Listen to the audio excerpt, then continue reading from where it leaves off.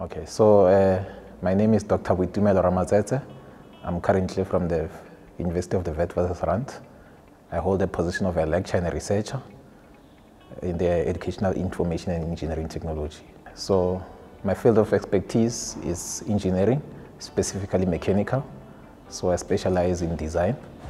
So specifically in product design, where we use various techniques, your drawing tools, your computer-aided drafting to model products. So these products are then modeled into prototypes that later can actually be used as real-life products in the market. Engineering, in simple terms, is all about using your imagination, being creative, coming up with ideas, concepts, and realizing those concepts into real-life products. My research field, I currently specialize in reconfigurable manufacturing systems, which is one of the principles that we normally use in the manufacturing environment to design products that are scalable, design products that can be customized. So that means a product can actually be scaled to a much bigger product in order to perform more functions. Using those principles, I designed what we call a reconfigurable vibrating screen, which is one of the machines which is used in the mining environment to separate mineral particles into sizes. I spent most of my primary school in a place called Siyabuswa in Mpumalanga. So that's where I actually did my primary school and then moved on to Pretoria North, where I did my high school in an African school, war school. So I can say during my school days, I struggled mostly with languages. I did well with maths and science. So I fell in love with engineering when I started, when I was in grade 10, where I was exposed to exhibitions, exposed to seminars. So with the subject I teach, it involves a lot of hands-on drawings, and then later on translating those skills into computer-based drawings. And then later we can actually give them a project where they can actually develop a product using those skills and actualize the product and present it in front of the colleagues. I love my work because it's practical.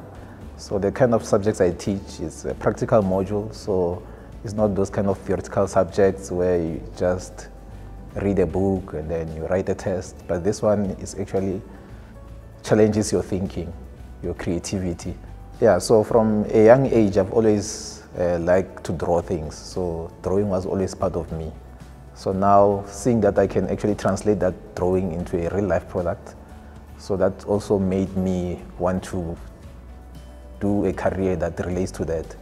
Then I find myself in mechanical engineering, which I was able to see how things are done through those seminars that I attended. So I think, yes, that's why I developed my passion for it. If we were given a task to create something or to illustrate something, I express myself better in a drawing than in a paragraph that is written. So that's why I'll say design, for me, it's what I go for, yeah. Yes, so my advice is especially to grade 11, grade 10s, is that just make sure you work very hard, because grade 11, that's what takes you into a career. So if you have a good grade 11 marks, then you can pursue any career that you want to.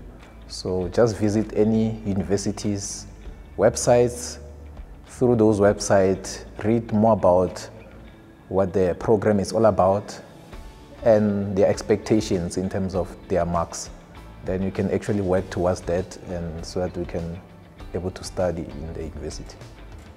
It's not all of us who are fortunate to have support structures in our households, but I think teachers also play a role, teachers at schools.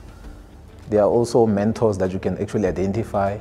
If you see that you're interested in a career that a certain person in your community has pursued in that career, then spend more time with that person so that you can actually get more ideas on what you need to do and how you can develop yourself towards that.